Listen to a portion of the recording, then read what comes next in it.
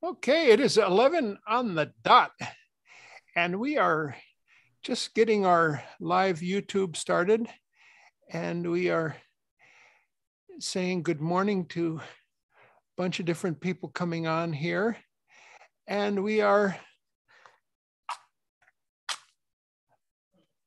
lighting our candle.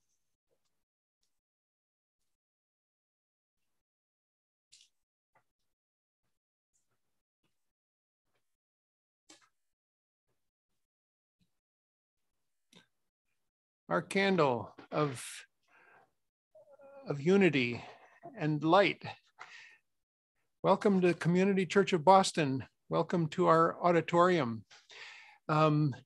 Both folks joining virtually and folks joining physically. We have some very special honored guests who are here with us. We want to invite any of you who, when you feel ready to come back and be with us physically in this space in Copley Square, because it's a beautiful place and because I need an excuse to, you know how they say that you only clean your house when company arrives? Well, that's what I need.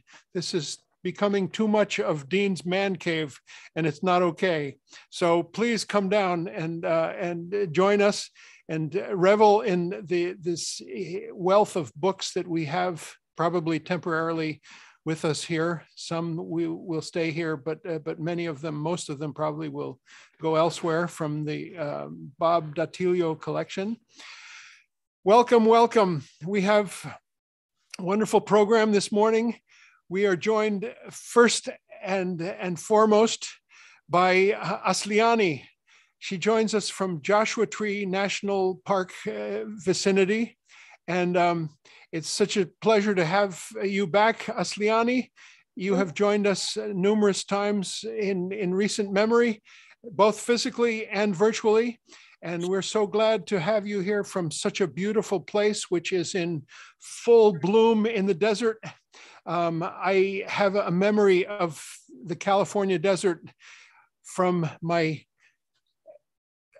college years at Pomona, where I took a plant classification class, and the botany professor who had written a textbook on flowering plants of the desert would take us in a bus an hour east into the desert, and we'd scramble out of the bus, and he would sit. He was in his 80s, Professor Benson. And he would sit, and we would bring our flowers to him, and he would help us classify them and help us show in the textbook where the description of the plant was. And it was just like a brown desert turned into a painted, gorgeous, colorful beauty. So I have just incredible memories of the desert. And my memory of Joshua Tree National Park is when my buddy Bob Salskoff and I went in his beat up camper, which was overheating. And about an hour before we got to Joshua Tree, we both dropped a piece of blotter acid, LSD that would be. And it was a wonderful thing. I saw in the Joshua Tree National Park desert many things that probably aren't even there. And my buddy Bob had a horrible trip and thought he was dying. So it was sort of like I had this blissful thing that was canceled out by my friend's bad experience. Anyway, those are my Joshua Tree memories, and we are so glad to welcome you here. And I want to sing a cappella a little song that reminds me of that same rugged desert where life hangs by a thread. This is a song called Bristlecone Pine. Way up in the mountains on the high timber line, there's a twisted old tree called the bristlecone pine. The wind there is bitter, it cuts like a knife. It keeps that tree holding on for dear life. But hold on it does, standing its ground, standing as empires rise and fall down. When Jesus was gathering lambs to his fold, the tree was already 1,000 years old. Now the way I have lived, there ain't no way to tell when I die if I'm going to heaven or hell. So when I'm laid to rest, it would suit me just fine to sleep at the feet of a bristlecone pine.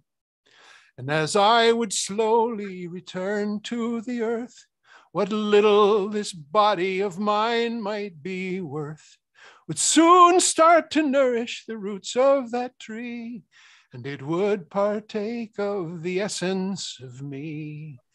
And who knows but that as the centuries turn, a small spark of me might continue to burn, as long as the sun continued to shine down on the limbs of the bristlecone pine. Now the way I have lived, there ain't no way to tell when I'm die if I'm going to heaven or hell. So when I'm laid to rest, it would suit me just fine to sleep at the feet of bristlecone pine, to sleep at the feet of a bristlecone pine. Asliani, good morning. Good morning, amen. That song is so beautiful. I found it very, very moving. Thank you for sharing. Yeah, that song feels very fitting for this environment where I live, where I feel somewhat like that pine, to be honest. It's a tough terrain. It's a tough terrain. And, you know, you having this super blissful, amazing trip and your friend having this really horrible one, I feel like it's a place where there's great light and great shadow and a fine line between the two. And but I'm very, very blessed to live here, grateful to live here, grateful for the ways in which it's making me grow. And I want to acknowledge that I'm on the unceded lands of the traditional lands and the unceded lands of the Chemehuevi, Kauai, and Yuhaviatam and Marengayam peoples. The last two tribes I mentioned are often referred to by their Spanish name of Serrano. So I am on their lands and I am deeply grateful for their stewardship of these lands, and I'm humbled and honored to be here today. Yes, and I'm originally from Boston, Mass. I grew up in Brookline, Algonquin territory, and it's been a long way from home, and it really means a lot to me that you guys invited me to be here today. So I'm going to open up with one song and then share a few more with you guys a little later. Yes, so I guess I'll just go ahead and get it going here. All right, so this song is on my album, which is yet to come out. It's called The Goddess Room. In my spiritual walk, there's a few different threads. There is a very strong biblical thread. I walk with Yeshua. There is an indigenous thread. I am a daughter of Mother Earth. And I also honor the divine feminine and the divine masculine. So the song's called The Goddess Room, and I'm gonna do it. Yeah, so introduce myself. Okay then.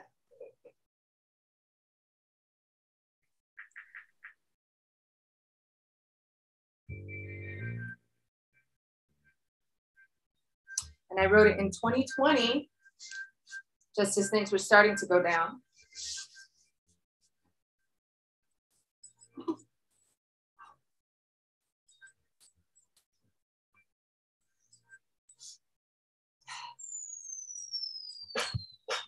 Asliani 2020.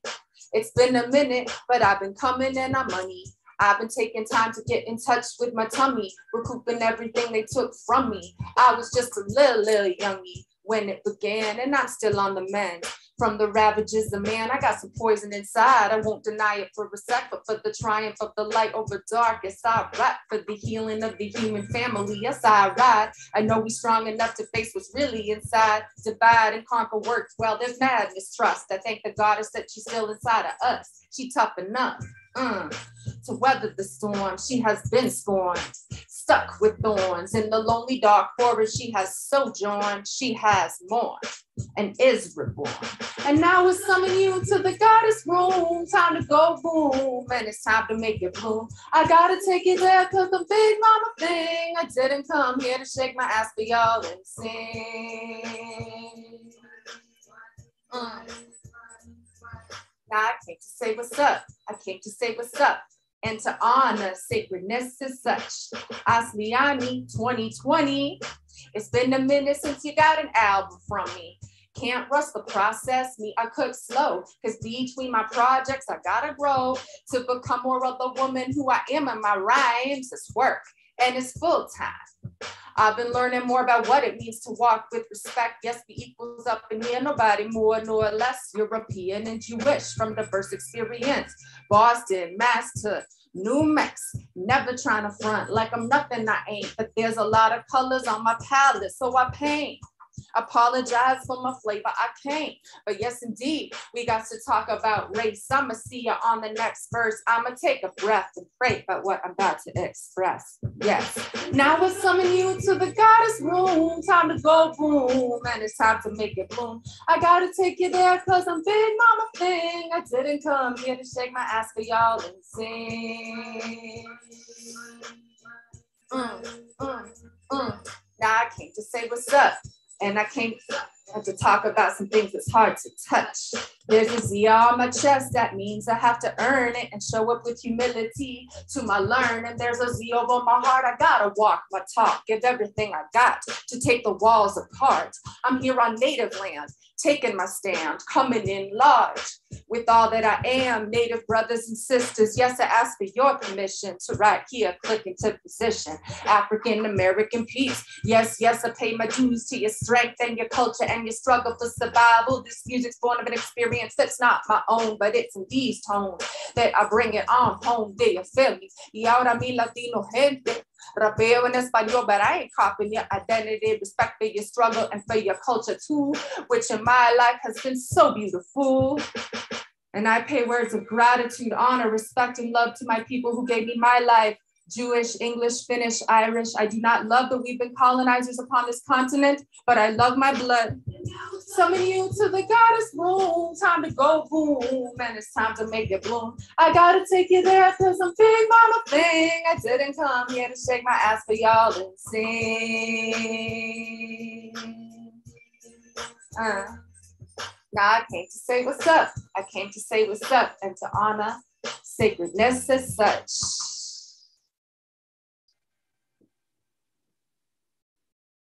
Okay, then. Thank you, guys. Thank you, Asliani. It's beautiful, beautiful introduction to you and to where you are and to where you're from. That was lovely. Well, folks, welcome. I want to tell you first and foremost that we have this newsletter that's still new. Be glad to send you a copy of it in the mail if you still communicate that way. You can also find it on our website, and you can ask us to add you to our mailing list where we tell you everything that's coming up. I'll give you a little taste. Next Sunday is Kristen Waters is a professor from Worcester State University, and she's talking about an abolitionist named Maria W. Stewart. It's called Maria W. Stewart and the Roots of Black Political Thought. The author is Kristen Waters. And music that day by Reggie Harris. If you've never heard Reggie, he's a legendary songwriter and performer. And it goes on from there, all kinds of wonderful programs coming up. I also want to tell you about this next Sunday is April Fool's Day. And we have a new tradition we're starting. April Fool's Day is Community Church of Boston's highest of high holidays, we have determined. To that purpose, I found just by accident this book amongst the thousands of books that are suddenly in our auditorium now. And this one is called The Fool, His Social History and Literary History by Enid Welsford. The Fool. We're going to find out a lot more about that this Sunday because we're going to celebrate our high holiday with Don White. He's a master comedian, songwriter, humanitarian. I love the music and the shtick of Don White from Lynn, Massachusetts, born and raised, proud Lynner. And will you join us? It's this Sunday. It's, by the way, it's this same link. It's a concert and you're welcome to buy a ticket. All proceeds to the performer, as have been all of our Winter Friday concerts. They started in December and this is the last one because winter is over. And we're so glad about that. As way of talking a little bit about what's going on here, I want to start with Don White's book. It's called, among all these scholarly books, it's called Memories of a Sea Student. Don White. Really funny book, and you can get a copy of it, and he'll tell you about himself and about his adventures in comedy and in songwriting. Here's some quotes. This one is from his wife. "This thing better make lots of money, Mrs. White." And this is his daughter. "My father used the word Neoplatonist in this book. He has no idea what that word means." And this is his son. "I knew this book was going to be a pack of lies as soon as I saw the title, because my brother was a D student." I guess it's his brother, Michael White. Anyway, Don White, this Friday, 7 p.m. on this same link.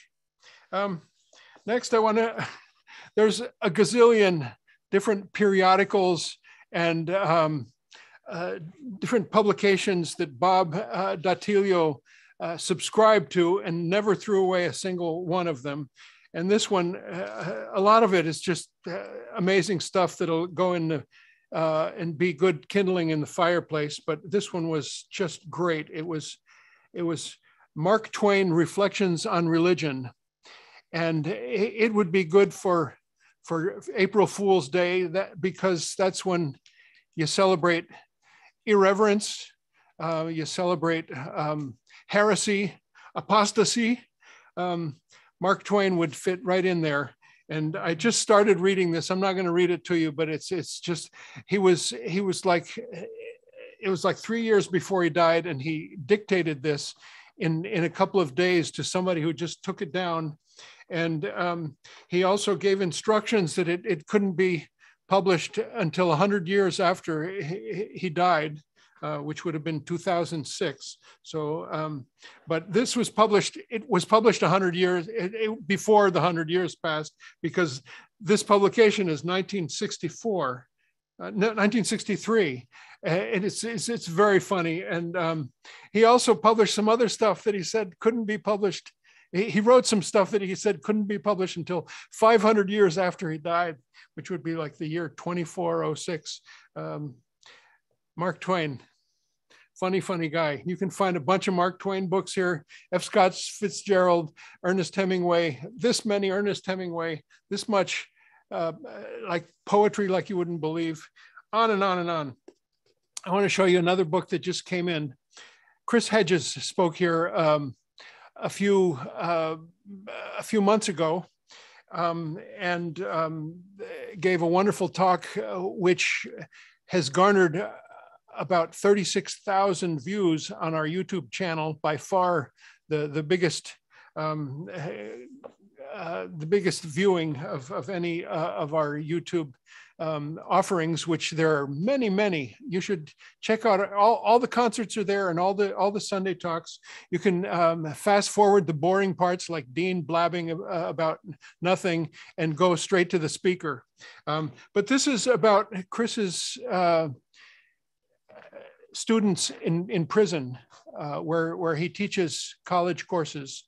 And it's by way of telling you an amazing thing, which is that we got word that this Tuesday, one of our members behind bars, Lee Underwood, will be released. And it was sort of sudden news, and we're going to go down and pick him up and promise to, as a church, be one key support in the success of his parole, which is a very difficult thing. I don't know if any of you know about parole, but it's often so many demands on a person who's already vulnerable that it's sort of a setup for failure. Lee Underwood, we're looking forward to welcoming Lee to the church and to help figure out that thicket, which is parole after you've been behind bars for a long time. Finally, a book that I've just been totally both angered and amazed by. It's called Injustice, the Story of the Holy Land Foundation 5. These were 5 Palestinian Americans who were very successful businessmen and started what became the biggest Muslim charity in the world that supplied, let's say in the United States, I'm sure there's bigger Muslim charities in the Arab world, but supplied aid to refugees in Palestine, and especially aid to children in Gaza. And in the aftermath of 9/11, became targeting in the need for some kind of an object of the wrath of a nation, became targeted and pegged as a terrorist organization, despite their incredible efforts to go completely by the book and to reach out to the US State Department and Department of Treasury and say, this is what we do, this is what we want to do by the book. Still, they were indicted and are now spending enormous long amount of time in jail. And it's an injustice that reminds me of Sacco and Vanzetti, truly. Reading this book, and I recommend it to you all. Injustice. Miko Peled is a Israeli American speaker who has joined us a couple of times as well. Miko Peled. Injustice, the Story of the Holy Land Foundation 5. Finally, one more and only one more book, which is our regular readings. Eduardo Galeano, Children of the Days, Uruguayan author, columnist, and historian who wrote in many times in these vignettes. And I love just finding what's going on for that day. And today is the 27th, and I have not read it yet. March 27th, it's called World Theater Day. And I will mention to you that we have like 6 boxes of books on theater because Bob Datilio was way into theater. He was a stage manager for a lot of theater and music. World Theater Day. In the year 2010, the public relations firm Murray Hill Incorporated told the politicians who claimed to govern to stop play acting. A short while before, the United States Supreme Court had removed all limits on corporate donations to electoral campaigns. For a much longer while, the bribes legislators received from lobbyists had been legal. Applying the same logic, Murray Hill Incorporated launched its own candidacy for US Congress in the state of Maryland. It was high time to do away with intermediaries. Quote, "This is our democracy. We bought it. We paid for it. Now it's time we got behind the wheel ourselves. Vote Murray Hill Incorporated for the best democracy money can buy," unquote. Many people thought this was a joke. The words of Eduardo Galeano. We have a whole bunch of his books over here as well. Come see us. The auditorium is your auditorium. When you feel safe, come visit. Crystal, our publications manager, and I are generally here Monday, Wednesday, and Friday. And I'm here Sunday mornings, of course. This is your place. You come on Sunday mornings, as have several today. I want to welcome, can I go the right way to get Dick Crowley, Dick, we are just so overjoyed that you are here. Dick Crowley, longtime member of Community Church, has been away from this auditorium for over 2 years. And just really happy to have Dick here. Dick was our president for several years during not the easiest of times for the church and its history. And he was just such a strong leader. And we're just so happy that you're here with us, with his sister, Dr. Barbara Crowley, who is right over there. We also have Eli Sussman with us here. So join us at church. It'll be a hybrid kind of an event. We've realized the importance of continuing this transmission to people who are shut in and can't be with us physically for whatever reason. So please do join us, and we will figure out how to do this with elegance, grace, and style, as will be displayed with our wonderful performer again that will give us a couple of songs we call the musical message. Asliani, take it away. Well, hi again. Thank you. It's such an honor to be here. Yeah, so I wasn't totally sure. I gave myself like a bunch of possibilities of song to do, and I've just been in prayer about which ones to do. And I'm just trusting, right? Because that's what we got to do. Just trust that, just ask to be guided and follow what comes and trust it. So I'm going to do a few songs. So this first one is a short little one, and it's called Take Your Corona Back. Corona meaning crown. And I wrote this at the beginning of the pandemic, when everything was just starting to hit. I had this strong sense that this was really like a spiritual wake-up call for humanity. And that it's just like time for us to just the strong conviction and the need to speak of it, that we are most powerful in our fights for justice, in our work to transform this planet, standing strong in our power as divine beings and calling in the just endless divine help, because our God is a God of love and mercy and justice, and Jesus came for the poor. So this is a song I wrote called Take Your Corona Back, and I'll do a few after that.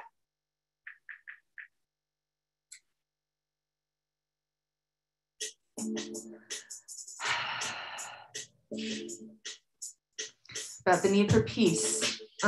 Yeah.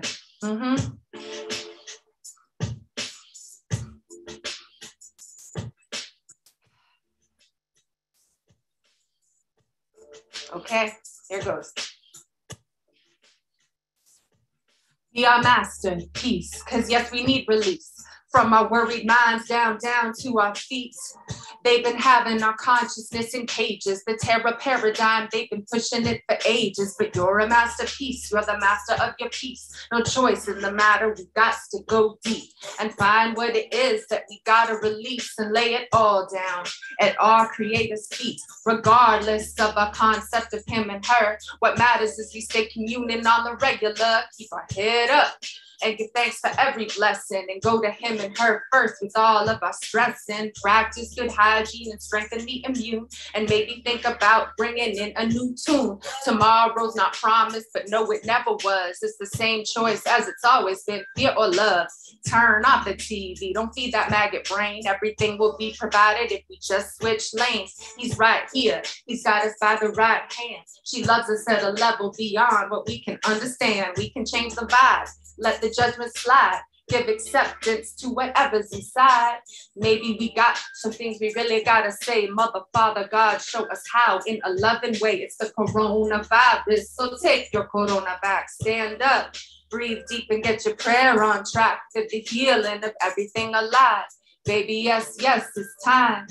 It's the coronavirus, so take your corona back. Stand up, breathe deep, and get your prayer on track for the healing of everything alive. Yes, it's time. Yes, it's time.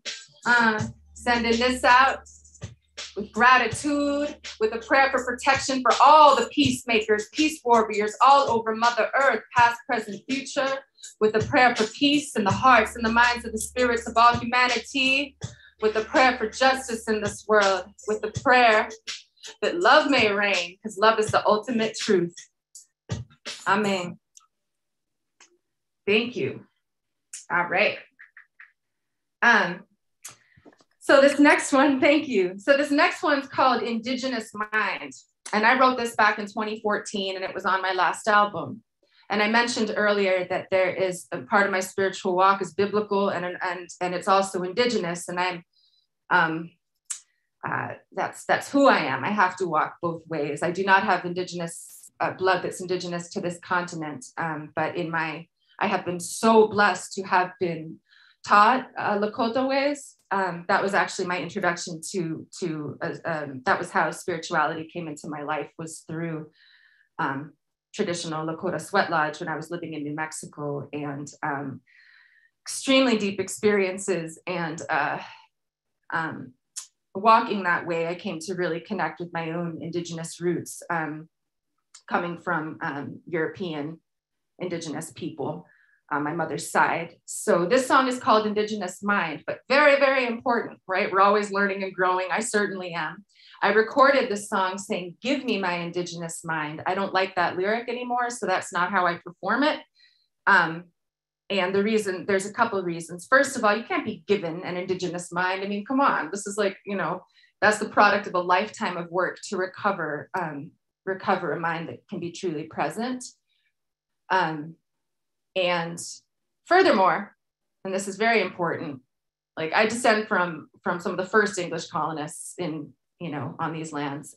Like no more gimme gimme coming from settler descendants upon this continent. There's been quite enough of that. So now I perform the song, Show Me My Indigenous Mind. So I'll be drowning out the chorus with the show me.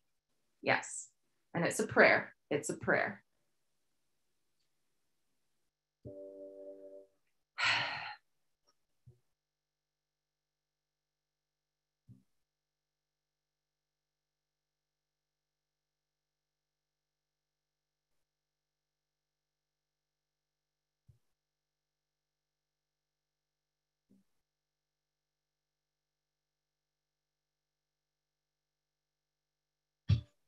It ain't no noble savage myth, it's a simple acknowledgement that regardless of the color of your skin, not too long ago, your kin lived in a way that was deeply connected. And natural law, yes, it was respected. It's not a mental concept alone. It's an ability to listen to stone and to listen to wind and feel the heartbeat of the earth, veneration of life, cycle, sex, death, birth, a way of living that's in tune with the essence where the natural world has your full attention. That's how all of us come into the world, but before long, they get us all in the world. And before long, most of us lose it because they value obedience over attunement. Show me my indigenous mind. Show me my indigenous mind. I'm fighting tooth and nail for mine. Run around the same laps in my mind. Oh, show me my indigenous mind. Show me my original mind. Birthright of all humankind to know life outside of mental bind.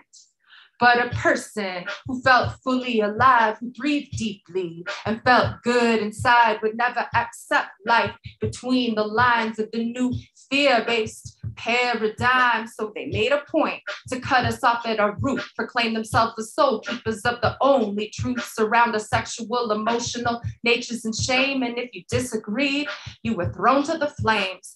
Feminine power could no longer exist with its connection, emotion, playfulness. Half the world now made to submit. It was basically zip it or die, which in indigenous ways were now considered a crime, and the rest was just a matter of time. The white man made by Holy Roman design went out to repeat the conquest and brutalize.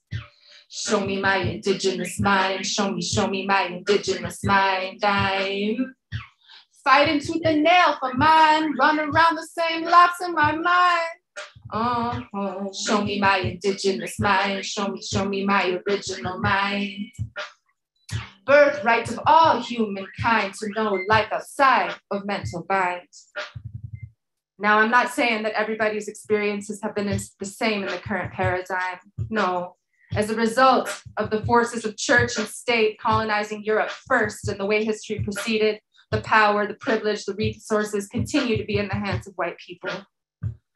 The point I'm making in this song, though, is that all of us come from people who are deeply connected, and the vast majority of our human ancestors did live indigenously all over this earth. And they're right here with us, wanting to see us come back to a connected way of living. Yes. So that I may feel tingle in my spine. Show me my indigenous mind. So that I may see what's in front of my eyes. Show me my indigenous mind.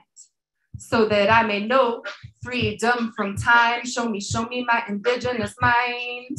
So that I may be ready when I die. Help me remember my indigenous mind. I hate.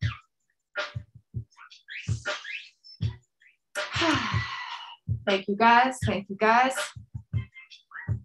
Thank you, thank you. All right.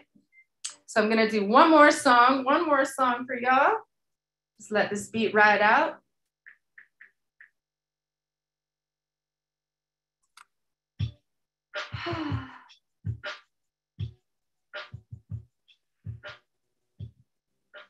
All right, just go right into it. Rainbows, Genesis 9:13. I have affixed the rainbow in the cloud as an everlasting reminder of my covenant with the earth. I've heard another interpretation saying as an everlasting reminder of my love for you. I like that one better. Here we are.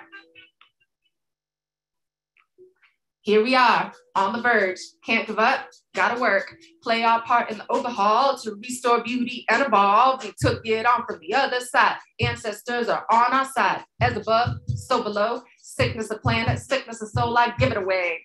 And then I take it back. In the water, creatures dwell, scary, scary, they attack. As my learning I stack, oh daddy, yours is mine to unpack. Through it all though, I fight to keep it clean, on a mission to regain my throne. Yes, for I am queen. Just because something's bad, that doesn't always make it wrong. Learn the lessons, make amends, dust off and get on. Daughter of earth, reclaiming her worth, digging down, down deep in the dirt of the curse to find my gemstones and put them in my crown. Grown up and driving my own ship now. Gotta maintain on the goddess plane. Excise the poison from my brain. Patterns rearrange. They would never mind. I do contain rainbows. Rainbows. Rainbows. Rainbows. Gotta maintain on the goddess plane. Excise the poison from my brain. Befriend those demons in my terrain. They just scared. I do proclaim rainbows. Rainbows. Rainbows. Rainbows, cachadot. In the gas chambers, I reclaim my goddess power. How to get through that final hour. How to live in the heart and not in the mind. And break out of the clutches of the fear. Bind, divine mother, open the portal of self-compassion for this woman child. Known to some as Catherine, lead me to true forgiveness of myself and into the palace of my inner wealth. Oh yes, ma'am, I'm taking my stand, throwing up my hands and making demands. I plant my feet on the mother and I look them in the eye and let what must wither and die. Oh yes, I am coming round the curve. There and here they are, the fruits of my work, but it's only worth doing if it's helping set us free. I want to get to the bottom of what's between you and me. Gotta maintain on the goddess plane. Excise the poison from my brain. Patterns rearrange. They were never mine. I do contain rainbows. Rainbows. Rainbows. Rainbows. Gotta maintain on the goddess plane. Excise the poison from my brain. Befriend those demons in my terrain. They just scared I to proclaim rainbows. rainbows, rainbows, rainbows. Keshatot. Keshatot is Hebrew for rainbows. Yes. The line I say, in the gas chambers, I reclaim my goddess power. That is heavy. That comes from a dream. I had that happen in a dream. And my father's side, I'm Ashkenazi Jewish, lost much family I know in that horrible genocide. And so that's where that line came from. Yeah.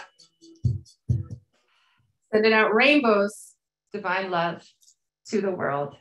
And thank you guys. That's what I'm going to do for now. Thank you so much. All right, Asliani. Thank you for that little window into your spiritual path and your soul. It's just incredibly nice, beautiful, wonderful, honest. Folks, we have a very special program today. And the reason I say that is because I hope that there is a lot of cross-pollination here.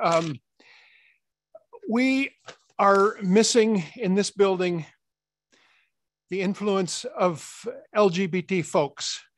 We had a most amazing tenant that was a cooperation and a relationship of 12 years. They were called Theater Offensive, and they were maybe between 8 and 10 employees that worked in this building for all that time, and that used this auditorium for their rehearsal space. They were called Theater Offensive, and they still exist, and they're doing great, and they're going into a new space pretty soon in a brand new building on Boylston Street near the Fenway that's not completed yet, but we miss them very much.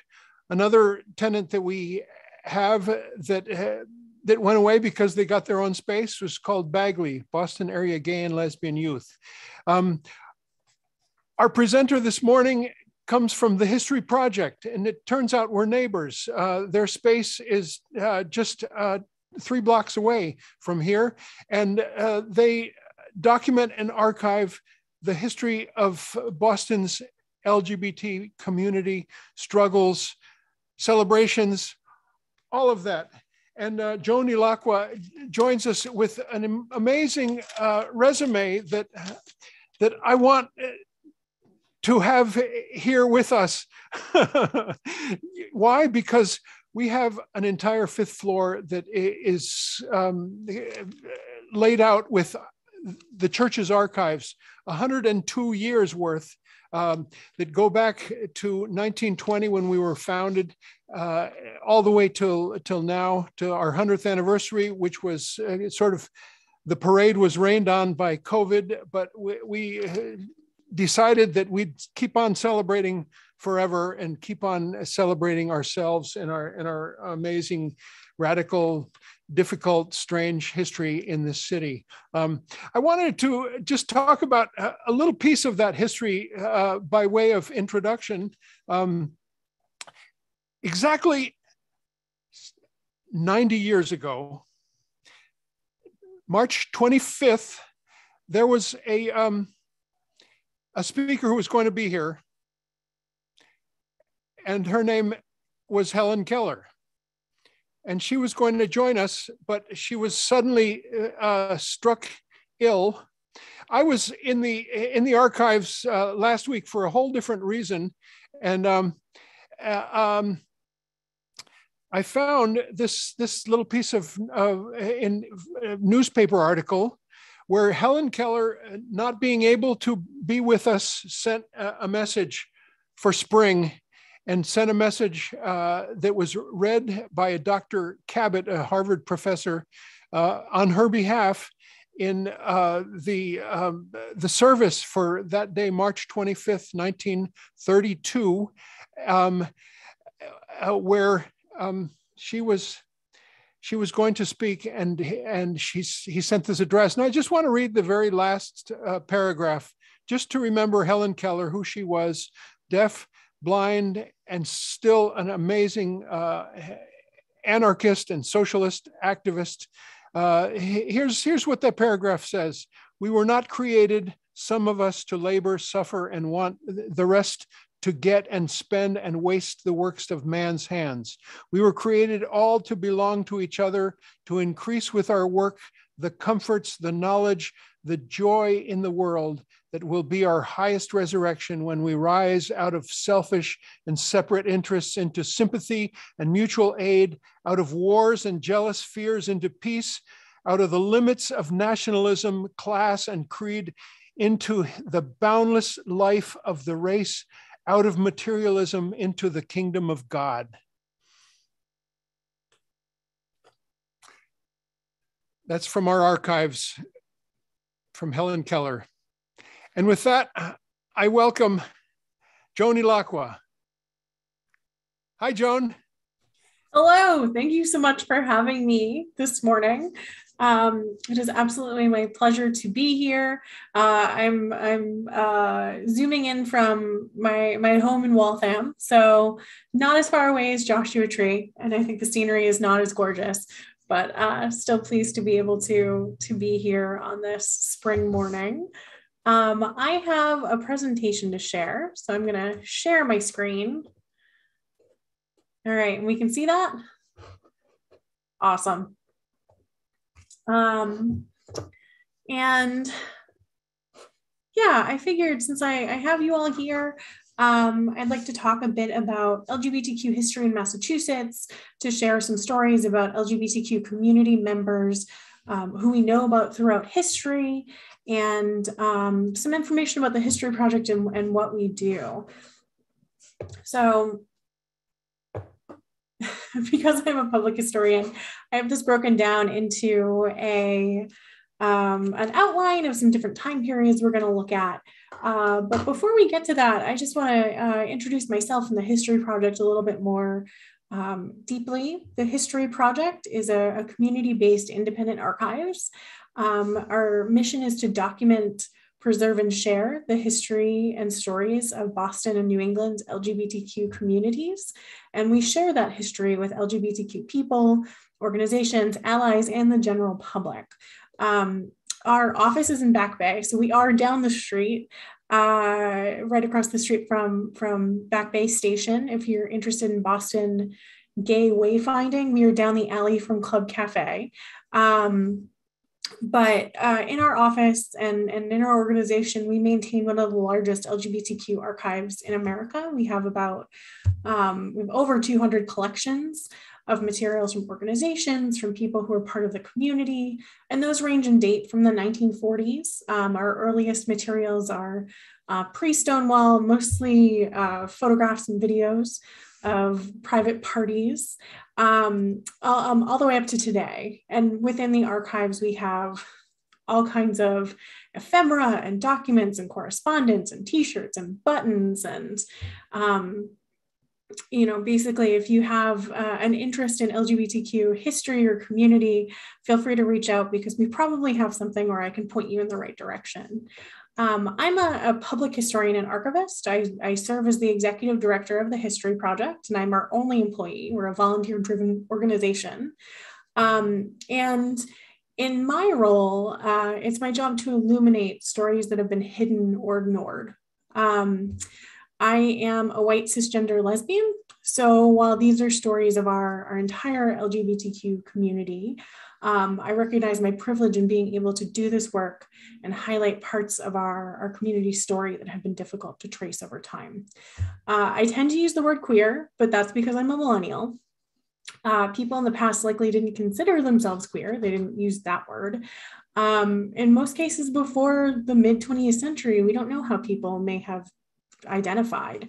But in the stories that I'm going to share today, you know, some queer, gender nonconforming, trans history was going on here in Massachusetts and New England.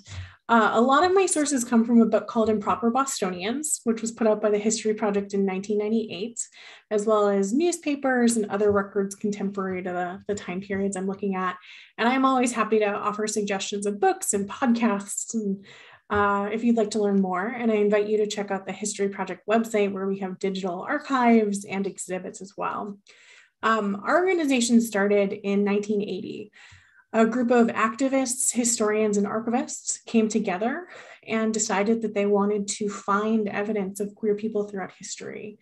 At that time, most mainstream archives, most university archives, if they were collecting queer materials, were not describing it as queer, were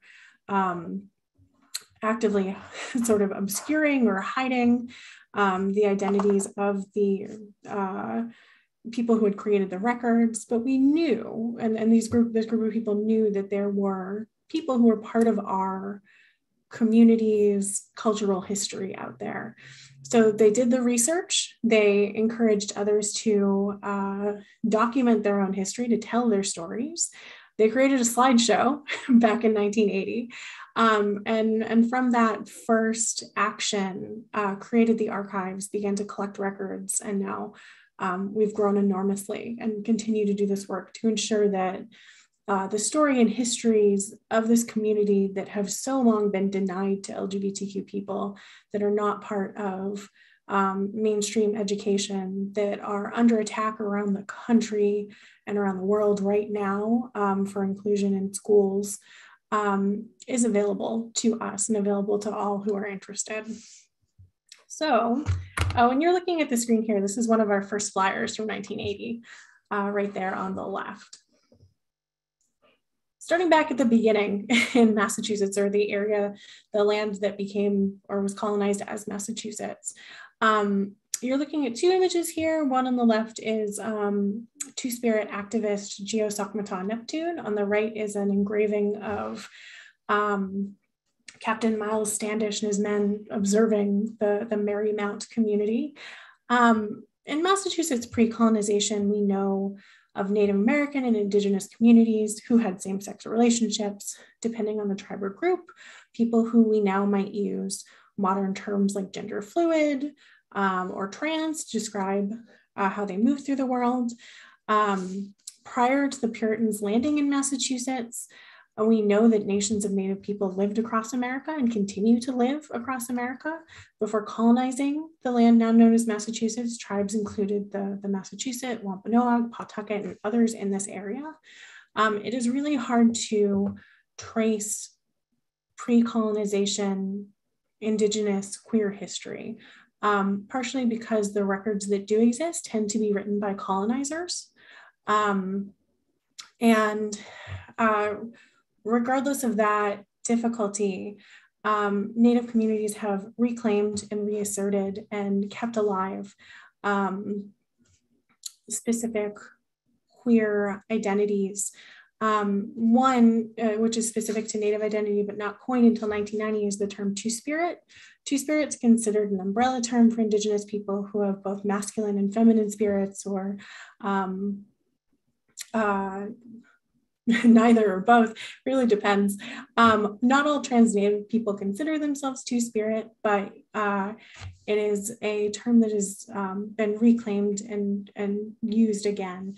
And although 400 years of colonization and white supremacy have tried to erase and assimilate Native people, others are keeping tradition alive. Geosokmata Neptune is a member of the Passamaquoddy tribe, which is in Maine, but is local to New England. And they're the first trans person elected to public office in Maine. So I like to point at them and their work, and I encourage you to go look them up. They have a very active social media presence. In 1620, the Puritans, fleeing religious persecution in England, first landed in Provincetown. They settled in Plymouth. They established a Christian settlement with strict rules and roles within family and society for men, women, and children. In 1629, the Plymouth militia overtook Thomas Morton's Marymount colony because of quote unquote blasphemous activities. Marymount was in modern day Quincy, and people who were part of the colony included former indentured servants, Thomas Morton, Native American people, and in William Bradford's History of Plymouth Plantation, he says, quote, "They set up a maypole, drinking and dancing about it many days together, dancing and frisking together like so many fairies or furies, and worse practices, as if they had anew revived and celebrated the feasts of Roman goddess Flora, or ye beastly practices of ye mad Bacchanalians." The Plymouth militia chopped down the maypole, arrested Morton. He was put into stocks, marooned on a desert island, and then sent home, essentially. So Puritans during this time period were really interested in the basically community morality. So super early statutes and queer people that we know about from this time period are ones who were arrested or charged with committing blasphemous activities. 1636, we have sodomies and buggery listed among offenses punishable by death in the New Plymouth colony. 1641, another law which included, if any man lieth with mankind as he lieth with a woman, both of them have committed abomination and shall surely be put to death. This kind of same-sex attraction was considered moral degeneracy. Punishments were imposed as penance because sodomy, according to the Puritans, would provoke fire from the heavens on the entire community and not just the people engaging in sodomy. So the people we know about from this time period are people who were written about, not people who wrote about themselves. They include people caught having sex with members of the same sex, who were caught cross-dressing, or doing other things that we would probably consider kind of queer today. When we get to the Revolutionary War, we start to see more records of people who we know a little bit more about. We're still reading between the lines. Specifically in Massachusetts, the two people I wanted to mention are George Middleton and Deborah Sampson. Sampson's image is on the right. She wrote a book, and that's the front piece from her book. She disguised herself as a man and joined the Continental Army in 1782. She used the name Robert Shirtleff, which was the name of her deceased brother. She fought in several battles. She was injured. Her quote unquote true sex was found out. She was honorably discharged and later in life wrote a book about it. She petitioned to receive an army pension and for her husband to receive spousal benefits. And she got those. Her biography from 1797 implies that she had romantic liaisons with women while she disguised herself as a soldier. She's never particularly overt about this. After she was found out, she went back to dressing in feminine clothing and presenting herself to the world, and moving through the world as a woman. So it's difficult to know what she really thought about herself and about gender, if she actually had relationships with women or if she was kind of playing up the story as she told it later in her life. Another woman, Anne Bailey, also mustered into the Continental Army from Boston. She was caught immediately and was put on trial and forced to pay a fine for cross-dressing. So these sorts of things were kind of going on. George Middleton, on the other hand, and there's no image of George Middleton in existence. Instead, I have the flag of his Revolutionary War unit and a picture of his house. His house is the oldest extant house on Beacon Hill. Middleton, whose birth year was unknown, was the leader of the Bucks of America, which was an all-Black Revolutionary War regiment. And Middleton built the house picture in 1787.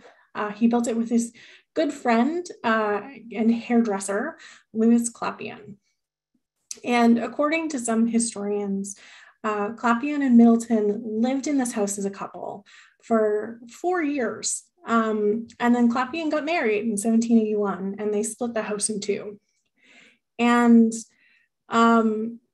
it's hard to tell if Middleton married. There's a marriage record that is in one church, but her name, the name of the woman, is never listed in the home. He was very involved in Boston's Black community. He was part of benevolent societies and other activities to support the Black community on Beacon Hill. After splitting with Clapion, he ends up becoming close friends with Tristram Babcock, who was a mariner. And upon Middleton's death in 1815, he left his entire estate to Tristram. We're reading between the lines here. It's really hard to know because Middleton didn't talk about his relationships. He didn't write about them. We don't know if he was actually in a relationship with these two men or if he was just really good friends. But something queer is kind of going on here, and reading between the lines suggests that he may be part of our community's history. And I think that's important to point out, especially during this time period where people couldn't be out. The punishment for being out, for being public, included, corporal punishments or fines or both. On the other hand, we have some really public folks from this time period as well. The public universal friend, who unfortunately was not from Massachusetts, but is from Rhode Island, has a really well-documented and important story. So the friend was born in Rhode Island in 1752. We know their birth name, but that is not the name they went by in the latter part of their life, so I won't use it now. They were raised as a Quaker, and in 1776, they contracted a disease that historians think was typhus.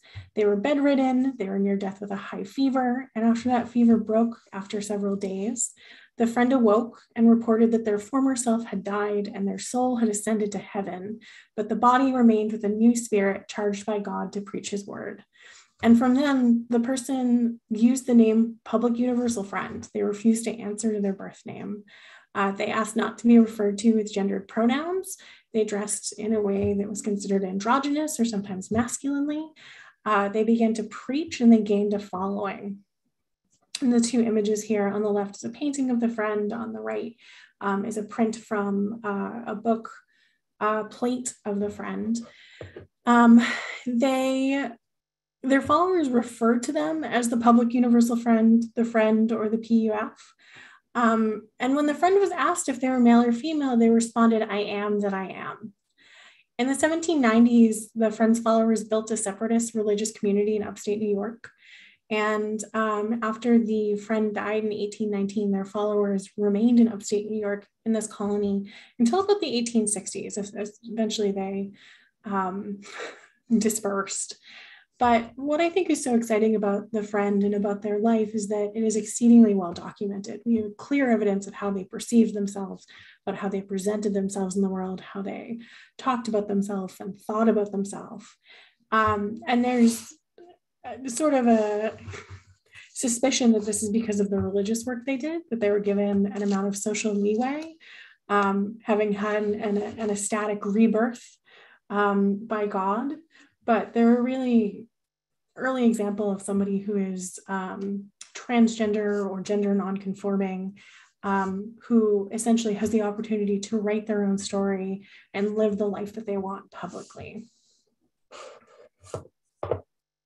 Continuing to head through Massachusetts history, we have a number of authors and poets and artists who were part of our LGBTQ community. I like to joke that basically everyone you read in high school is on this list, or many of the people you read about in high school are on this list.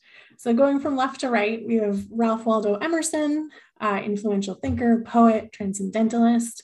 In his journal, while he was a student at Harvard, he wrote about his obsession with another young scholar named Martin Gay. He waxed poetically about him. And even though Emerson edited and removed portions of his journals later in life, he had a crush on this guy for about 2 years. And his journal included sketches of Martin and entries about Martin, and it's really clear evidence of his interest and attraction. Henry David Thoreau, best known for Walden, is next on my list. And it's unknown if he ever acted on his thoughts about other men, but again, there's evidence of it in his poetry and in his personal writing. In 1839, he wrote a love poem called "Lately, Alas, I Knew a Gentle Boy," about someone with whom he spent the summer. And it's really romantic. I'm going to quote it for you. "So was I taken unawares by this? I quite forgot my homage to Congress. Yet am forced to know, though hard it is, I might have loved him had I loved him less." My next two on this list are connected. Herman Melville and Nathaniel Hawthorne. Although Hawthorne's in the center, Melville's on the right, I believe. Melville had a brief and very intense infatuation with Nathaniel Hawthorne. Reportedly, Hawthorne ignored his attention, and Melville was crushed by this.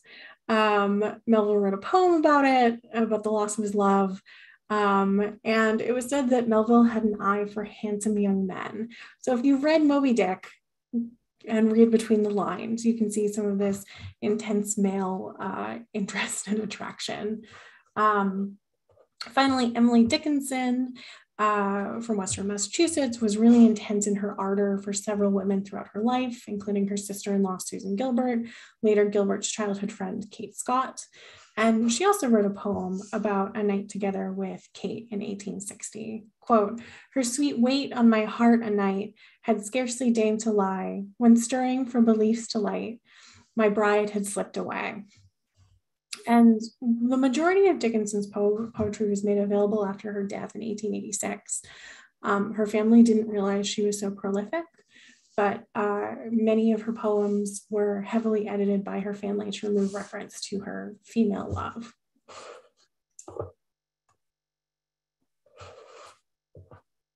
So there are several artists from the mid-1800s who were, I think, a little scandalous.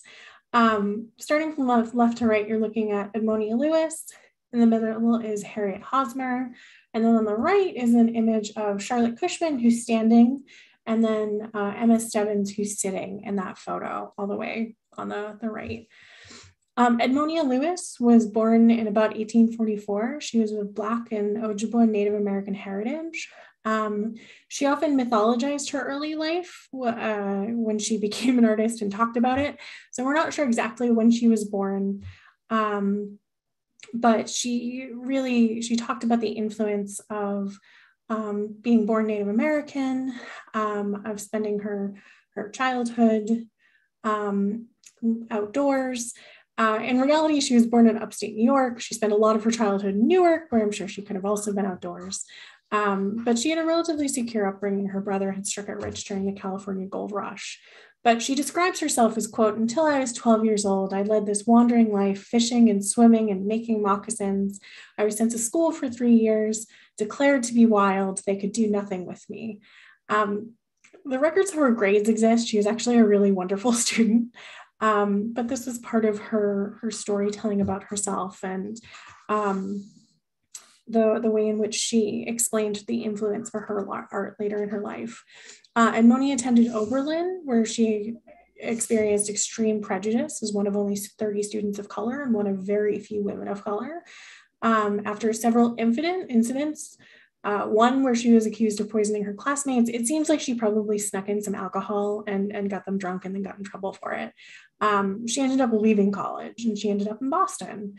She wanted to be a sculptor, which was an art form dominated by men, in particular white men. And after being turned down by several sculptors as an apprentice, she worked under Edward Augustus Brackett. And he specialized in marble portrait busts, and that became her medium as well. In 1864, I believe, she created a bust of Colonel Robert Goldshaw of the 54th Regiment in Boston, and that gave her enough cash to leave America. She joined a circle of expatriate sculptors and artists in Rome, headed by Charlotte Cushman. Cushman, who was an actress, was born in Boston. She appeared in many theater productions, often cross-dressing as a man, and she oversaw a feminist international colony in the 1860s in Rome. Cushman had many lovers, many of whom we know about because she was very publicly entangled with several people, including Emma Stebbins, with whom she's photographed, Harriet Hosmer, and others. And so Edmonia joined their cabal in 1865, and she declared, quote, "I was practically driven to Rome in order to obtain the opportunities for art culture and to find a social atmosphere where I was not constantly reminded of my color. The land of liberty had no room for a colored sculptor." We don't know entirely what Edmonia's sexual orientation was. She claimed at one point to be engaged, but never said to who. She hung out with a bunch of women who we would probably call lesbians now. And she gained international acclaim for her work during her life. If you'd like to see some of it in Boston, it adorns the graves of several people in Mount Auburn Cemetery. She died in the early 1900s, and for a long time, her work was lost to history. She's become, people have become interested in her again. Her sculptures are now in collections at the Smithsonian. Limited edition US Postal Service stamp just came out with Edmonia on it. And we're learning more and more about her life now. We also have, very specifically to Boston, Boston marriages. So a Boston marriage was a partnership between two women who had the means to support one another. From the outside, they could look like deep friendships, and some of them may have been, but others were definitely relationships. The first time the term was used in 1886 in the novel The Bostonians by Henry James. And the couple that he's talking about were influenced by his sister Alice and her partner Catherine. Some examples of Boston marriages are between author Willa Cather and Edith Lewis, who are pictured on the right. On the left is an image of Annie Fields and Sarah Orne Jewett, who lived together as partners after Annie Fields' husband died. After his death, she and Sarah Orne Jewett, who was an author from Maine, became lifelong companions for several decades. And in Annie Fields' memoir, she talks about her relationship with Sarah. Although when her memoir was published posthumously, they edited those parts out. I believe the original is still at the Massachusetts Historical Society. But again, we see this kind of censoring of queerness and of queer love and queer relationships. Willa Cather and Edith Lewis similarly were partners for almost 40 years. Lewis graduated from Smith College in 1902. She went home to Lincoln, Nebraska, where she met Willa Cather, and they stayed together for the next almost 40 years. They lived together in New York. They shared a summer cottage in New Brunswick, Canada. And they lived together until Cather's death.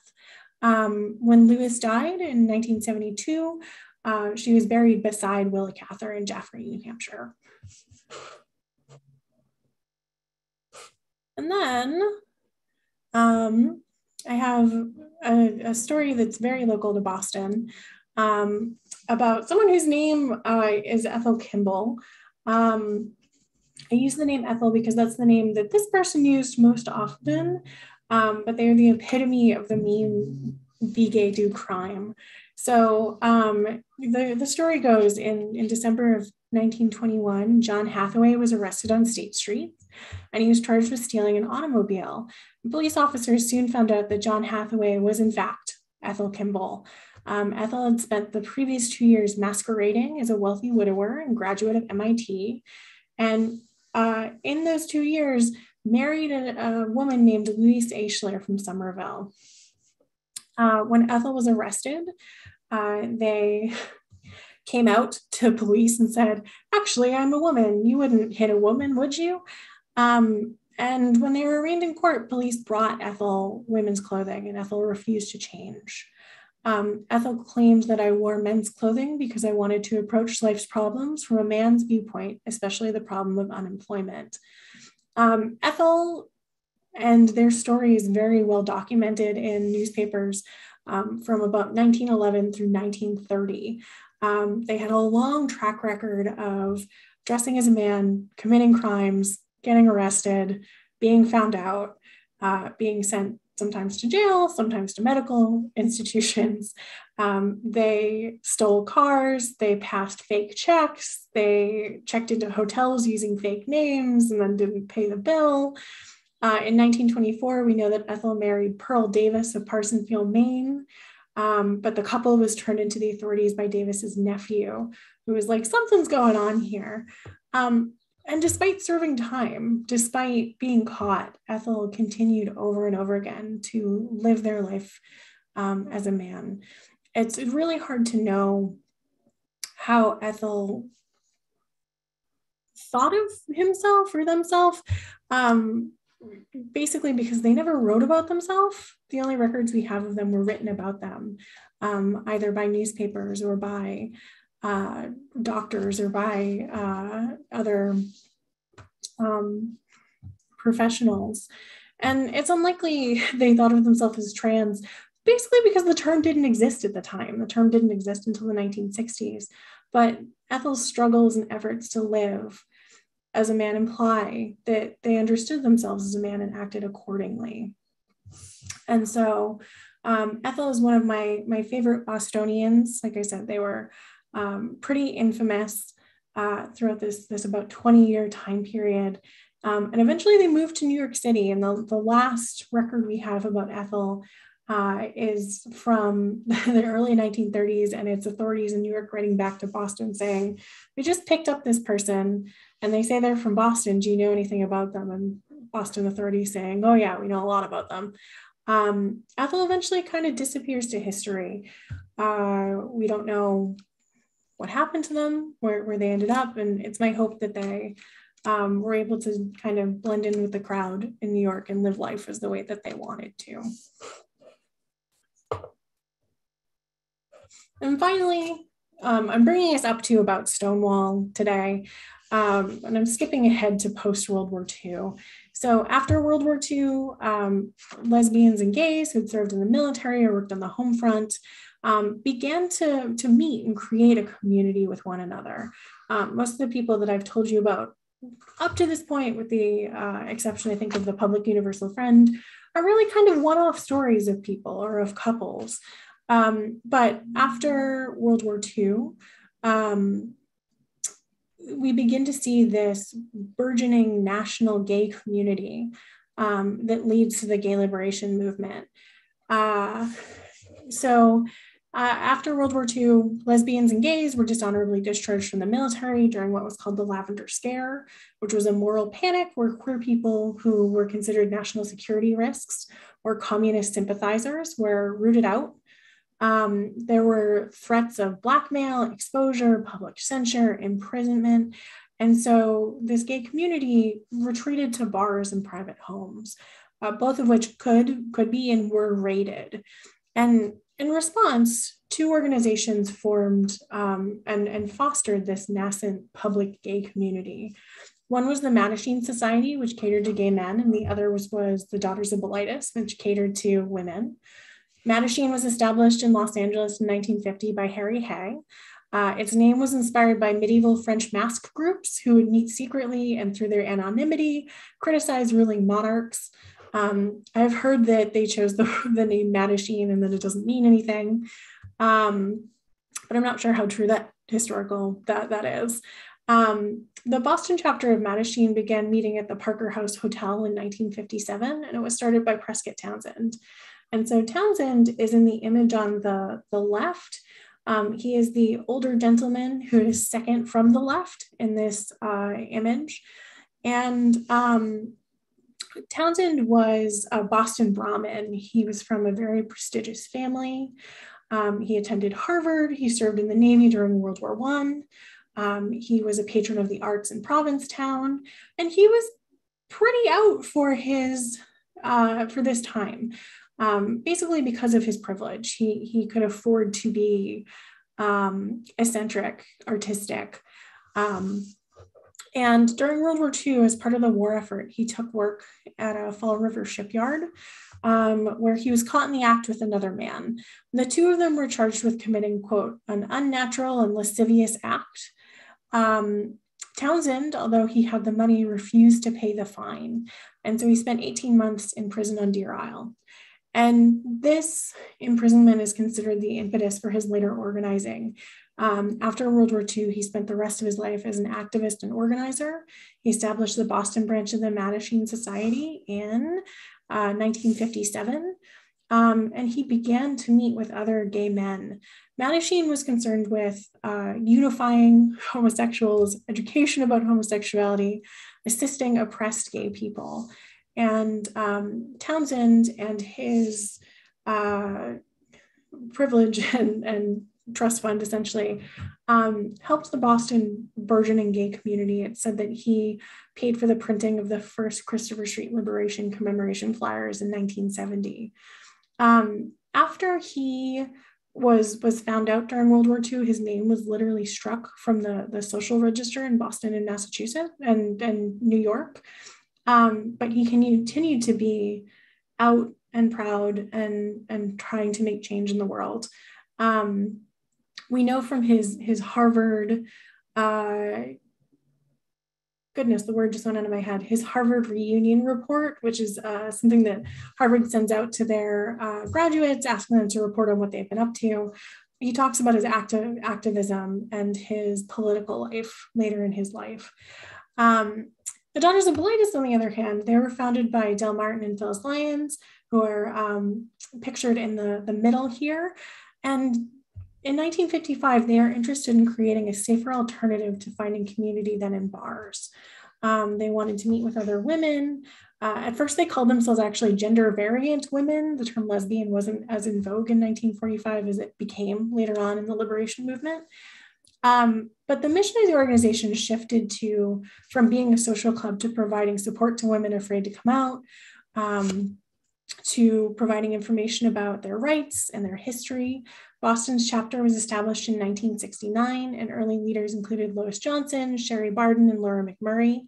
The Boston chapter lasted through the early 2000s and continued to serve as both a social group and an organization that focused on personal support for lesbians, education of the public on lesbianism, and lobbying to reform laws limiting the rights of lesbian and gay men.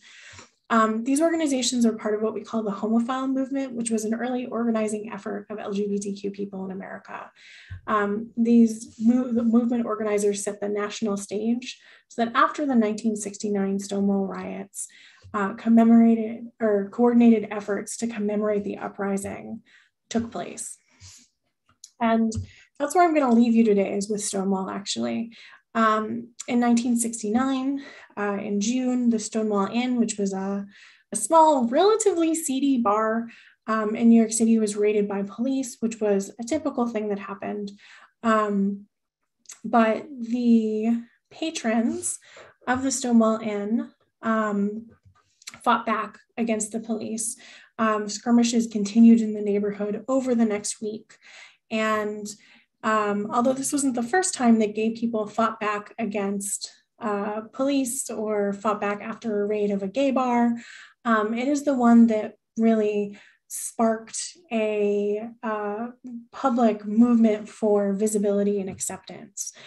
Starting in June of 1970, Christopher Street Liberation commemorations occurred, which would later be called Pride. In Boston in 1970, we held a series of basically educational activities, classes, support groups, conversations, and a gay dance. In 1971, we marched. And so a group of organizers started at Jacques Cabaret and stopped at 4 sites, reading a list of demands at each one for support of the gay community. At Jacques, they asked for or demanded support for people going to bars.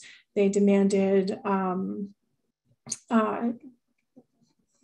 more space for lesbians. They demanded safety, and they continued on to Boston's City Police Department, which then had been on Berkeley Street, where they demanded support from police rather than harassment.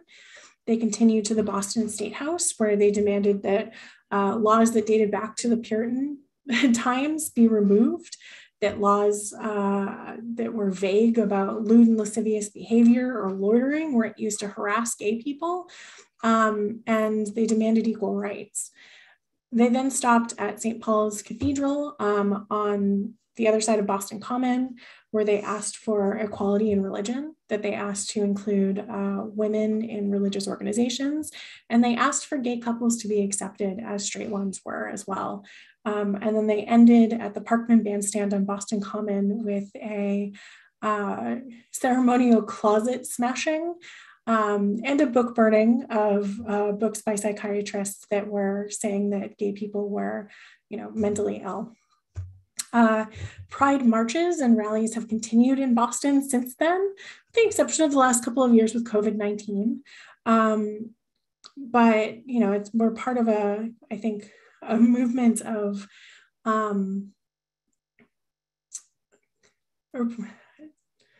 sorry, my train of thought completely went out of my head. We're part of, a community history and connection across time that the things that we have been fighting for since the earliest days in Massachusetts are things that we're still fighting for now. The world is a lot different than it was in 1969, but there are still organizations out there that are fighting for equal rights for trans people, for inclusion of LGBTQ history in curriculum, for inclusion of LGBTQ books in libraries and schools. We have marriage equality in Massachusetts. Massachusetts was the first state to have gay marriage in 2004, but there's still a lot of work to be done and a lot of organizations out there that are doing that work. And it's never ending, but it is also very exciting. So that's where I'm going to leave us. I just want to say thank you again so much for having me here today. I am available for questions. I know this isn't really like a question venue since we're streaming on YouTube, but if you have any questions for me, please feel free to reach out at info@historyproject.org. That comes straight to me, and I am happy to suggest other resources, point you in the direction of original materials or historians doing this work, or even organizations that are doing work on the ground now to ensure equal rights and protections for all of us. Thank you very, very much. Thank you, Joan. I hope folks can hear me. There was a major computer malfunction happened here, and I'm joining you from my phone. Can you hear me, in fact? Okay. Well, I will proceed as if there was nothing happened. We lost you in the middle of that. And Joan, I'm looking forward to really hearing the whole thing on our YouTube channel later on, because we missed a good part of it. And it was just really fascinating and amazing. I want to say that part of this new trove of books that we have here is a large section of books about Boston and Boston history and New England history, photographs. I think that a perfect and appropriate complement to that would be books about exactly this topic, LGBT history. If you can suggest a few titles, maybe we would seek to acquire those to add to our existing collection from the estate of Bob Datilio. So I want to say that this is the moment when we say to all of you that we rely on your contributions and your support to make this happen. This is your house. And we welcome any material help that you can offer us. Our website is communitychurchofboston.org, and you can use your credit card or your PayPal account there. You can also send us checks the old-fashioned way, 565 Boylston Street, right here in Copley Square. The zip code is 02116. Asliani, will you take us out with a wonderful song? And after that, we will have some questions and answers. I hope that Charlie can take over with the Q&A, monitor the chat, both on the YouTube channel as well as on the Zoom. And because I'm a little bit disabled by a computer that's malfunctioning, hopefully I'll be back together with everything by the time we're done here. But if not, so Asliani, thank you again for joining us, and the Zoom is yours.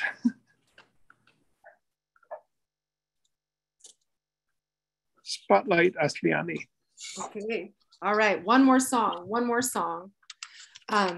Thank you so much, Joan. That was really super fascinating and really enlightening. I really, really enjoyed that presentation. I learned a whole lot. I'm really very, very honored to be here today. And go out with a song.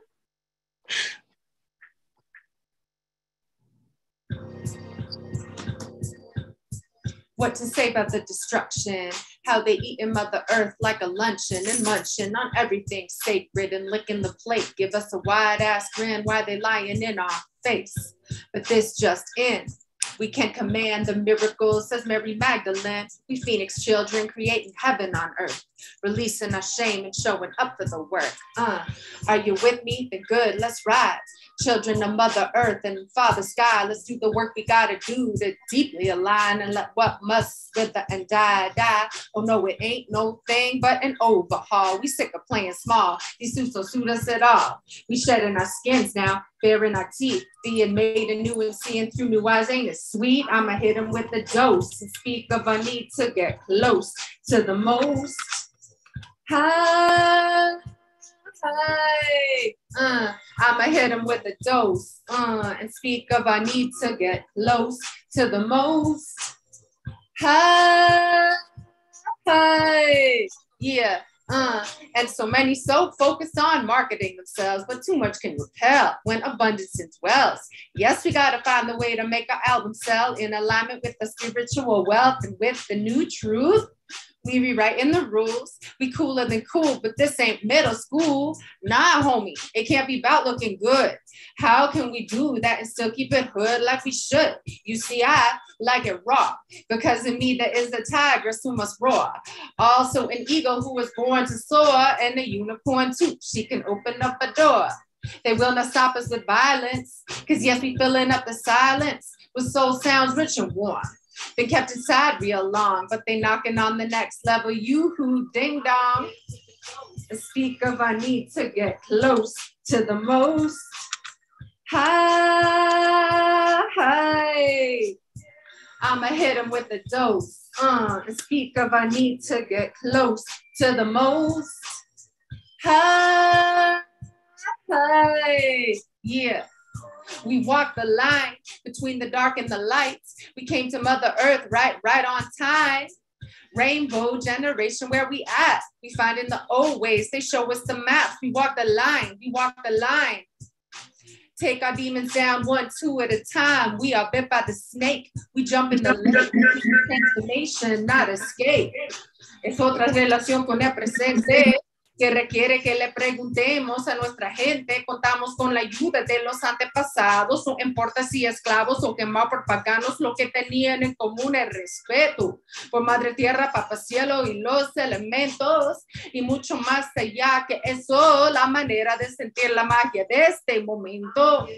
Dose, speak of a need to get close to the most high.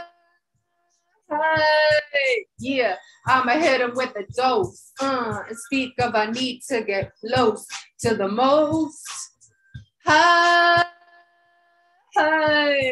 Yeah. All right, I'm gonna go out like that. Thank you all so much for allowing me to share my heart and my words with you today.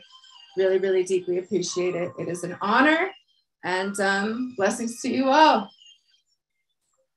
Shalom. Asliani, thank you. Yes. Thank you very much. And join us physically when you find yourself in Boston again. Yes, it won't be too long. I mean, my family's there, so, you know, it's only a matter of time till I'll be back there again for a visit, and I would love to come see you guys in person. Yeah. All right.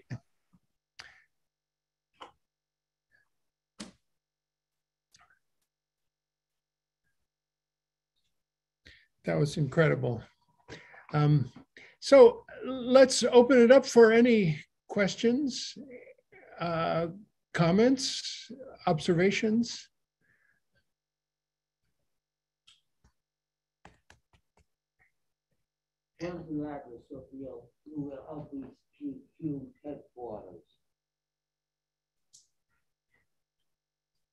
The question is for Joan. And the question from the auditorium here is, where is the History Project located here in Boston? And is it an archive that's open to the public? Can you make an appointment and pay a visit? Yeah, so we're by appointment only, partially because we're volunteer staffed most of the time, and partially because of COVID. We aren't in the office every day. But if you're familiar, we're at 29 Stanhope Street, which is across the street from the backside of Back Bay Station. Stanhope Street is kind of a short sort of alley between Clarendon and Columbus and Dartmouth, I think. If I'm not the best at visualizing maps, but I think that's exactly where we are. Between Clarendon and Berkeley. Yes, there we go. Yeah, those are the two streets. Stanhope runs perpendicular. There we go. And it goes in alphabetical order, which I know, but I can't keep that in my head for whatever reason. If you're familiar with the Boston Living Center, we're in the same building as them. We're up on the 4th floor. But yeah, if send me an email if you're interested in coming by, and we can make an appointment. We'll also be we're doing a lot of virtual events right now. So if you want to connect with us, our next is April 7th with an author, Isaac Fellman, who wrote a book called Dead Collections about a trans vampire archivist. So I'm really looking forward to, I haven't read it yet, but it's getting really, really good reviews. And we'll also be doing some walking tours this summer. We walk that first route of Boston Pride as one of our tours. We also do a gay Beacon Hill tour and a walk around Boston Common, sort of pointing out and talking about all of the intersections of gay history with our very long and very deep Boston history. So that's where we are and how you can find us. There are a couple of different ways to find us.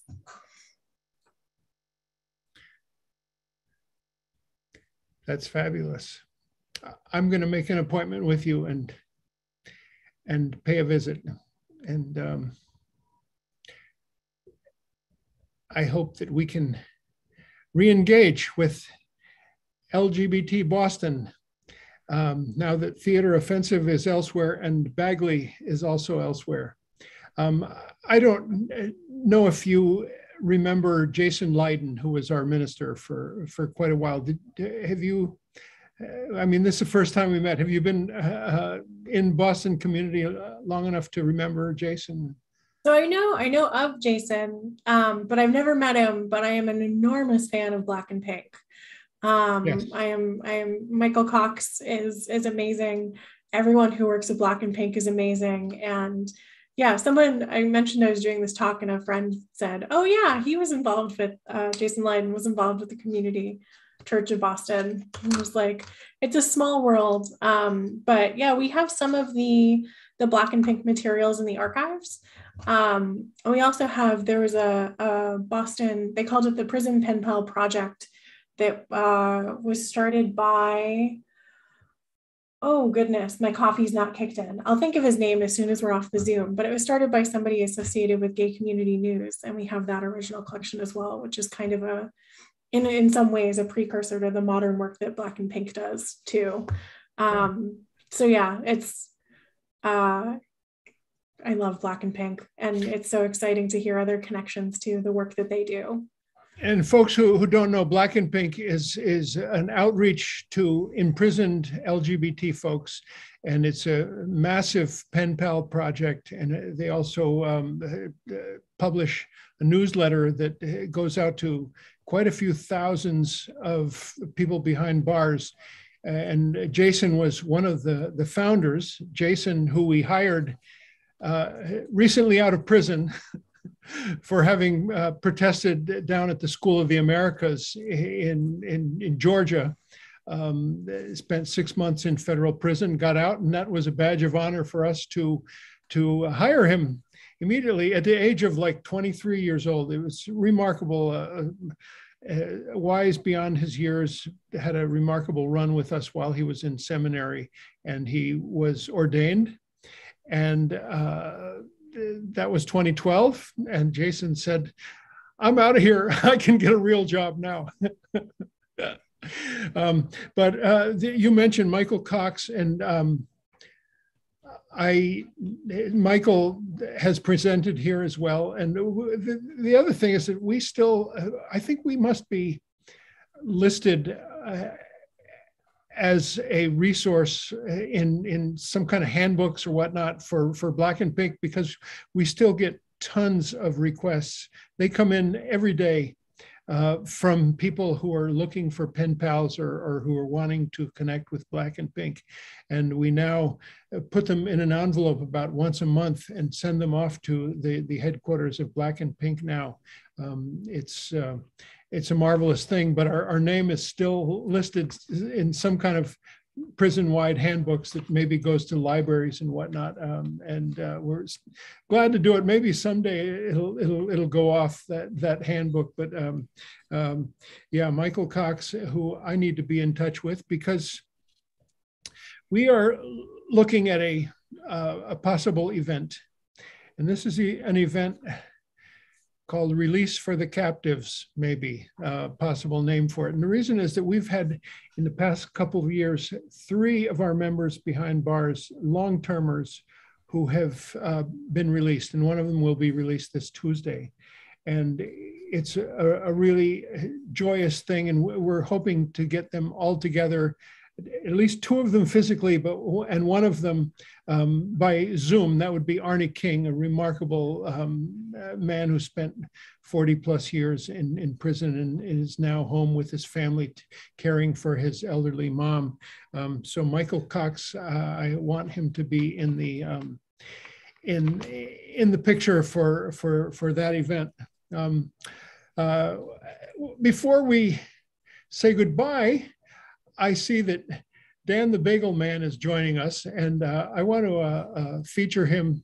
First, I want to show him what I want. I have something for you, Dan. Dan, who feeds many homeless people on the streets, and who is we owe him one of these posters right here. Because which he displays on his car and at his stand where the homeless get fed, got stolen or destroyed or something. Anyway, I have a new little image for you, Dan, and I'll show it to the world here if I can pin myself here so you can all see it. Here it is.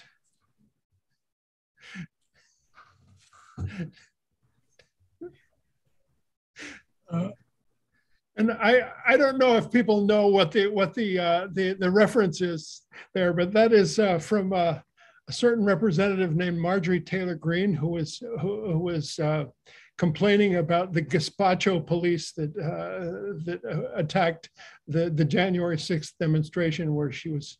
Anyway, this is for Dan. Gazpacho police to protect and serve soup. Folks, we're coming near the end of our event today. Dan? Oh, Dean? Charlie, yes. I have a small question. I know I've heard a talk by Jerry, and I never know the best pronunciation of his last name, Scapitulo, who was a radical about the history of the gay left. And I was wondering if you have a section on the gay left as part of your collection. We have several collections that are part of the gay left, and Jerry has done a talk with us, I think, about the connection between gay people and the Coors boycott. If I remember, it's pre-COVID, so it's been a couple of years, but I believe that Jerry Scott Patullo came in and did a talk on that. But yeah, no, we have what is the organization? I think it's Blagmar, I think is what it's the initialism is, but it's Gays and Lesbians Against the Right. We have one thing that we collect that are not as big as, like, some people donate things, and we have like the papers of Charlie Shively, who was a huge activist, known for his really explosive Pride speech in 1978, where he ended up burning his draft card, his insurance card, his Harvard diploma, and then a Bible, which was met with mixed reviews at the time. we have his papers, which is like a collection of 13 to 20 boxes. Off the top of my head, I don't remember. And then we have what we call subject files. And there, sometimes we'll get a single pamphlet from someone, or somebody will drop something in the mail for us.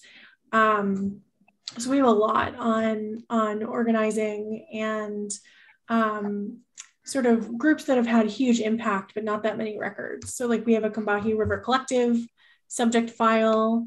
We have subject files on some of the more recent Black Lives Matter and trans resistance and other organizations active now.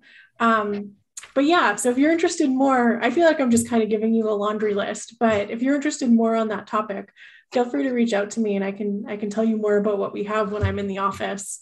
Yeah, we try to make sure that we are doing our best to document all of LGBTQ Boston. And in particular now we're doing a lot of work with communities of color to ensure that and trans communities to ensure that their stories are part of the story, part of the archives, so that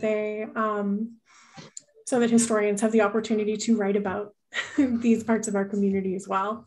But I'm rambling. So yeah, Jerry Scapitulo is a really amazing resource as well. And reach out to him and see if he'll do something on Zoom with us. That would be really fun. Jerry, who is also a fine piano player and has joined us not in a while. It's been quite a few years. I see Dan's hand is up. Hello, Dan. Hello. Quick question. You talk about Jerry, and I recommend, I don't know if you know her, but I hope you have, is Kathy Hoffman. She used to run the Cambridge Peace Commission. Do you know her? I recognize her name, but I don't know if I know her personally.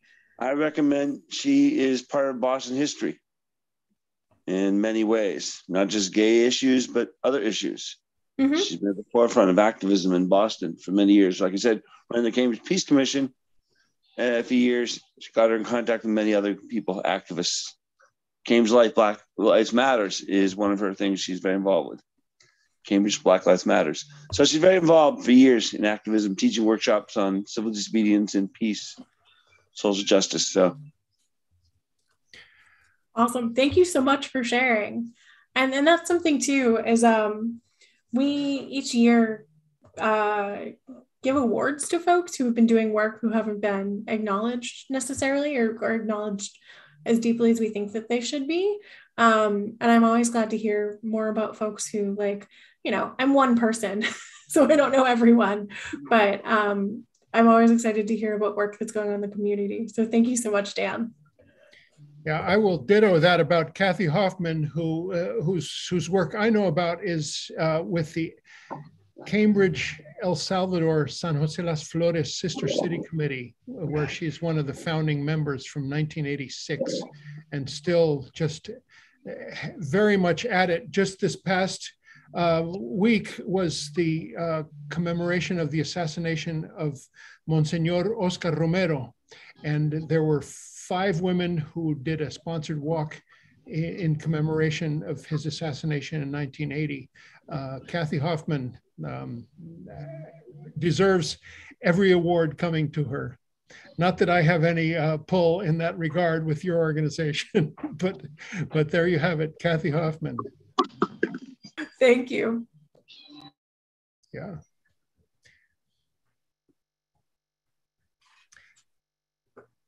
Well, shall we say farewell until we meet again to hear from Professor Kristen Waters next Sunday, April 3rd. Maria W. Stewart and the Roots of Black Political Thought is her topic, and the music that day is Reggie Harris coming to us from upstate New York. Also, don't forget, April 1st is Don White, April Fool's Day, Community Church's highest of high holidays. And don't you forget that. Don White will be with us at 7 p.m. at the same link. You can hear him, or you can go to our YouTube channel and hear Don on April 1st, Friday, April 1st. We have a bunch of other great programs We have had, after that, a whole bunch of films by Afghan young people. The title of the talk is Afghan Voices in Terrible Times, Films and Filmmakers. Michael Sheridan and Afghan filmmakers. After that, we have some Earth Day events. One is Scott Vlon from Maine, Center for an Ecology-Based Economy. Music by Owen Kennedy that day, who is the world's foremost songwriter, completely obsessed with birds and bird migrations and bird song. Owen Kennedy, you must not miss Owen Kennedy. And after that, two of my best friends of over 40 years, believe it or not. No, 35, let's say 35. Kate Crosby and Laura Burns are both women climate activists on a local level. Laura is from Hingham, Kate is from Acton, and both of them do work on the city level, on official city level to reduce carbon emissions in the town buildings, town vehicles, town everything. They are really wonderful, and activists like you wouldn't believe. Finally, on this newsletter, before the next one comes out, is May 1st. Steve Kellerman, one of our longtime members and who has presented many times. He's a retired machinist and a historian extraordinaire, and he's going to give us a talk about Eugene V. Debs and the rise of socialism and industrial unionism. Music by Community Voices, our own in-house chorus, me and a few others. Folks, it's been a pleasure to have Joan Ilacqua from the History Project and have Asliani from Joshua Tree National Park and the world of hip hop and poetry and inner spiritual beauty. Thank you all for joining us. Shall we declare the meeting at the building over? And shall we unmute everybody to give a big applause to Joan and to Asliani? Thank you all. Come join us physically and have pupusas afterwards. They're hot and I can smell them from here. Luis Guzman, our cook, has brought them for us. Let's come down here and you can revel in all these books and in this beautiful auditorium and in Luis Guzman's cooking and care for this building. Thank you, everybody. Joan, we'll see you soon. Asliani, hasta luego. Y que vaya bien, y que esté muy bien. And goodbye to everybody. Meeting at the building is over. All over this world. All over this world. Ron Elbert, all over this world. Dan the Bagel Man. Meeting at the building, soon be over. Alvin and YH Pat. Jose Aleman and Joan Livingston, all of you are here with us today, meeting at the building, soon be over, and many more on YouTube, live stream, meeting at the building, soon be over, all over this world. And thank you for you who joined us physically. Dick Crowley and Barbara Crowley and Eli Sussman and Luis Guzman. Thank you and goodbye and have a wonderful Sunday and do good work and keep in touch. Oh yeah. Okay. Bye everybody. That was wonderful. Goodbye. Thank you very, very much.